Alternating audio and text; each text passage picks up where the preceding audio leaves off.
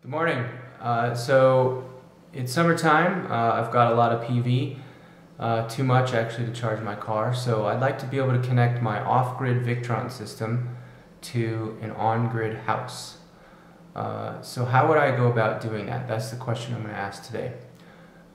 First and foremost, you can't do that without a separate grid-tied inverter. But what you can do is disconnect your house from the grid and then tie in your off-grid system to your house. Sort of, not too dissimilar from hooking up a generator to your house. So how do we do that safely?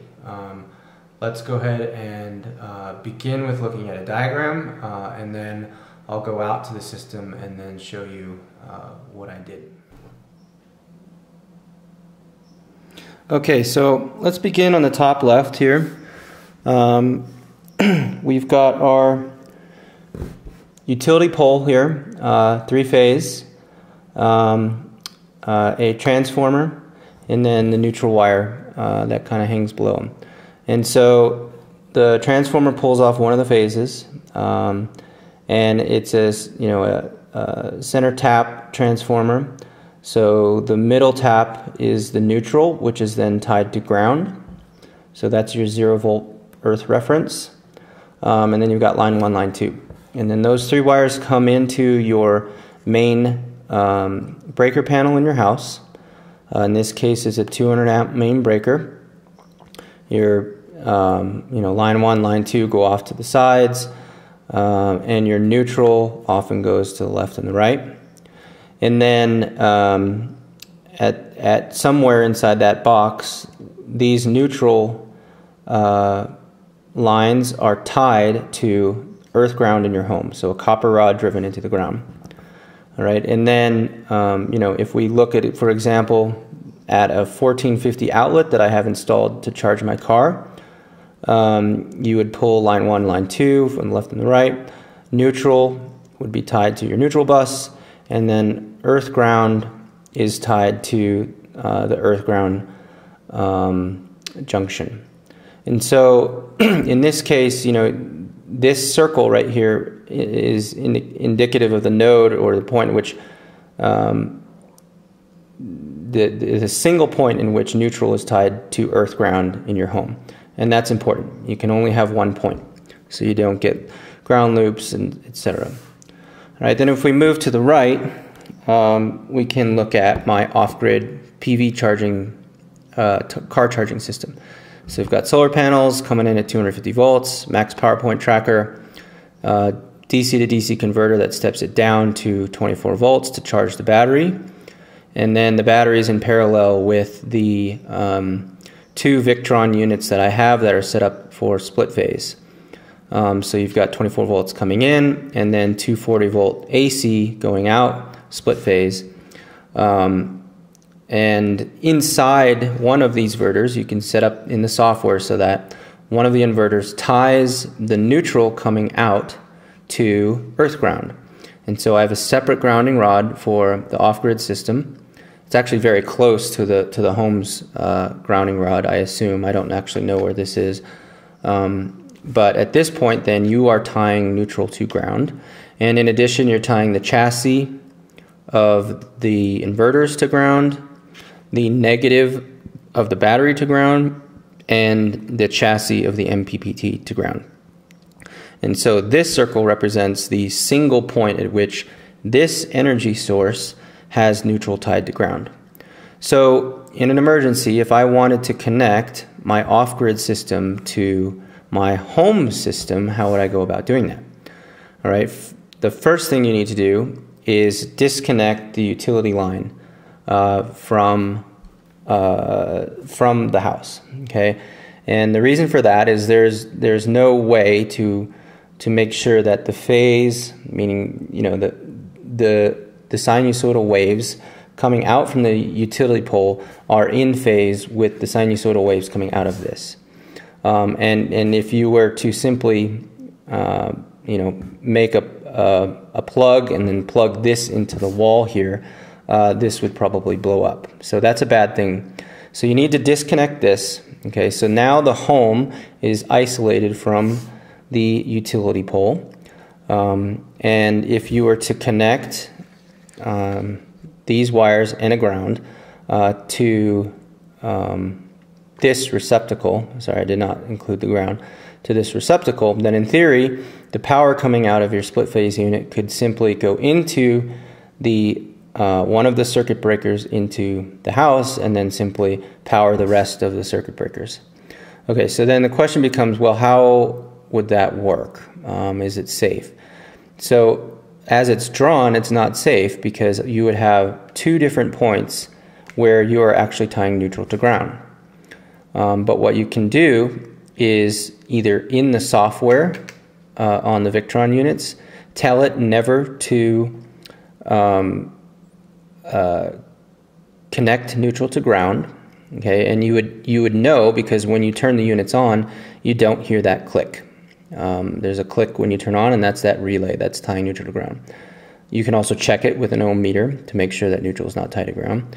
And then the other way is you simply unscrew 4 bolts from your main inverter and flip a dip switch, and I'll show you that dip switch.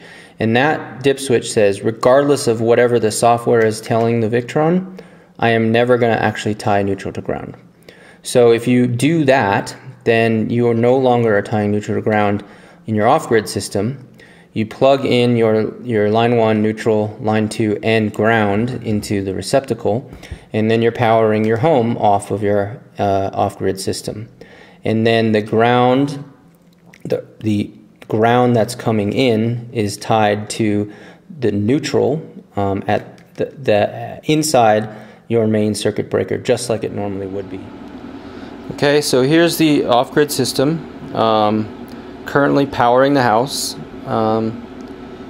And let's go ahead and walk through what's going on. So at my 240 volt output receptacle, I bought a dryer cord. So that's a an oven cord. That's a 1450 cord, and that's going into a Victron auto transformer. And you don't need this, but I happen to have it. And what the Victron auto transformer does is help balance the loads between both inverters. So if you're running a ton of load on one side, or L1, and none on the other, this will the neutral will carry current and balance the loads between both inverters, so one of them is not being overdriven essentially. And so it's fairly simple. You've got lines coming in here, and then your lines coming out. And so this output you can think of as simply the output from the off-grid system, and then that is going into a gigantic RV 1450 splitter cable. And so the reason I did this is that the car charger can be plugged into one side. Since I'm using my receptacle on the off-grid system, I can no longer plug into 240 volts. Okay, so the input's coming in here, and that you can think of as an output. So the car is charging from there, and then the rest of the available electricity is going into the 1450 that I have installed at the house. Alright, and so that 1450 goes into the main panel. Alright, and you can see that the panel is indeed off. Okay, and the house is currently running off of an off-grid solar system. Okay, so here's the two Victron units. The master's front cover is currently off. The system is actually on, so it's not recommended to do this, but I don't want to disconnect the power at this point. Alright, so if we zoom in down here, you can see that there is a little dip switch called S1 and S2. And S1 is currently in the up position. S2 is never used, according to the manual. So when S1 is in the up position, it tells the inverter, regardless of whatever your software is telling the inverter to do, I'm never going to connect neutral to ground. Okay, so when I turn these on and turn these off, there is no relay clicking, all right, and neutral is no longer tied to ground. It's simply tied inside the main panel on the home. All right, so that solves one of the grounding problems. And then if we go over to the PV combiner box, you can see there's circuit breakers here, and then I've got one MPP coming out here, another PPT coming out here, or that's the PV going to the MPPT, excuse me, and then a green ground wire. And so this green ground wire is the actual is connected to earth ground, okay, as well as this copper wire and whatnot. And so those all connect down here. So this is sort of the main disconnect area for the wheeled off-grid system, and that is simply disconnected. So now my batteries and everything over here that would be connected to ground, this grounding rod's ground, is now connected via the ground plug on this outlet over here, and then that goes through and then inside the auto transformer. The auto transformer also does not connect neutral to ground, and then goes in through here, and then ultimately to the point at which ground is tied to neutral in the box. And so there's only one connection to earth ground, and then the system is running efficiently. And you know, the way that you can make sure that neutral is tying to ground is the car charger does not work if neutral is not tied to ground. And of course you should check it with an ohm meter. Okay.